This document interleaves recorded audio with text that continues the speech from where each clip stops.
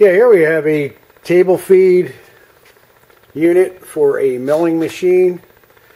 We're not quite sure what milling machine it exactly fits, but from the label on the box, it's an RF31, which would be a Rongfu.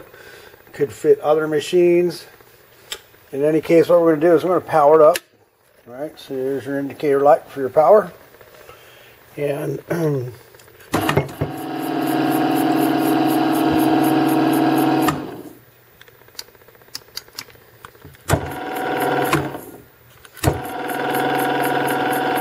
you got forward and reverse. There's your stop switch right here. And I assume that this is another stop switch for it. It includes your mount, your mounting screws, and some additional hardware for your safety switch. It is unused. It's 230 volt, 3-phase.